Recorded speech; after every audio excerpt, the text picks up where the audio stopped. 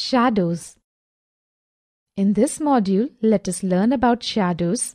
Take an opaque object and hold it in the sunlight slightly above the ground, and we can see the dark patch formed by the object on the ground, and the dark patch is said to be the shadow of the object. We can find shadows only in the presence of light and opaque objects. We cannot see shadows in complete dark. Let us do an activity to understand more about the shadows.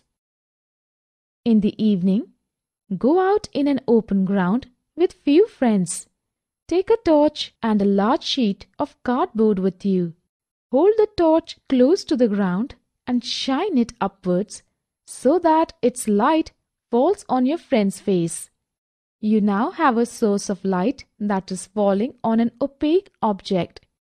If there were no trees, buildings, or any other object behind your friend, you cannot see the shadow of your friend's head because the light from the torch is not able to pass through his body to the other side. Now, ask another friend to hold the cardboard sheet behind your friend's face. Now you can see the shadow on the cardboard sheet.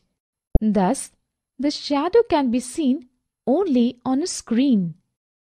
The ground, walls of a room, a building, or other such surfaces act as a screen for the shadows you observe in everyday life. Shadows give us some information about shapes of objects. Sometimes, shadows can also mislead us about the shape of the object. Now let us learn about the various factors affecting the formation of shadows. The size, shape, and position of the shadows depends on the angle of the light and height of the objects. Hence, we can find the variation in the size and shape of the shadows of the same object formed at different times like morning, afternoon, and evening. The variation is due to the change in the angle of the sun, which is a source of light. The color of the shadow does not depend on the color of the object.